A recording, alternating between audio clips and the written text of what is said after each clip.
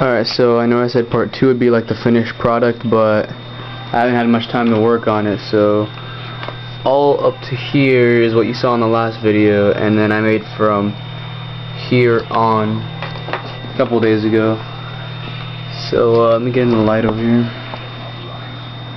So yeah, this is without any detail really, just there's no bipod and there's no more like rings that are supposed to be right here. But I got the handle pretty good, as you can see. I'll put it up against the wall so you can see how big it is.